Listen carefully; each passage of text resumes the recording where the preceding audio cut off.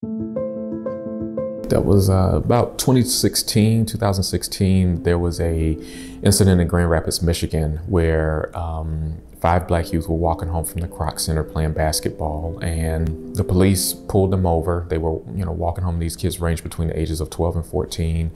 Jumped out of the car, guns pointed at the kids, had them laying face down on the ground. And on the video, from the body cam video, you could audibly hear these kids sobbing and crying and saying, "I don't want to die today. What did I do wrong? I want my mom. Can you please stop pointing the gun at us?" So watch this video. Of course, at this point, I was a new dad of a son, so it spoke to me personally.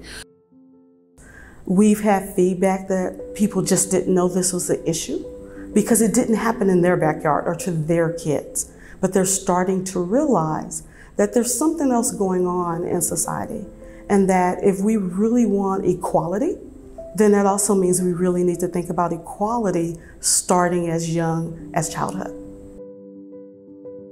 But I was watching our professional listserv of leisure faculty across the really not just the country, but across the globe, and we were engaged in all kinds of other discussions. But at no point did anyone ever raise this issue.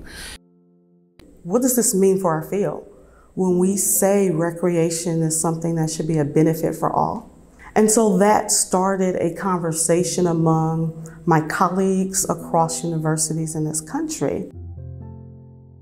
Dr. Harrison then turned around and called myself at Texas A&M University at that time, Dr. Razul Mowat at Indiana University, and Dr. Myron Floyd at North Carolina State University. And so the 4 of us got together and decided to expand it beyond just the Grand Rapids, Michigan incident to look at other recent occurrences where black youth were simply engaged in what teenagers should be doing, playing, at the swimming pool, at the park, at the rec center, but we're having negative interactions, and the only crime was their presence. It wasn't that they had broken any rules. It wasn't that they had violated any code of conduct. It was simply they were in a space that it was determined they should not be in.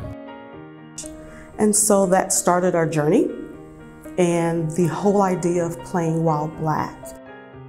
This paper has been more validating of our work and our goals than anything else that we have written. This is a paper that we are finding is being read by communities and community leaders. We've been able to begin conversations in communities across the nation to really begin to think about what childhood really means, and that every child has the right to play. That play provides social, emotional, physical, actual development to make them into productive adults.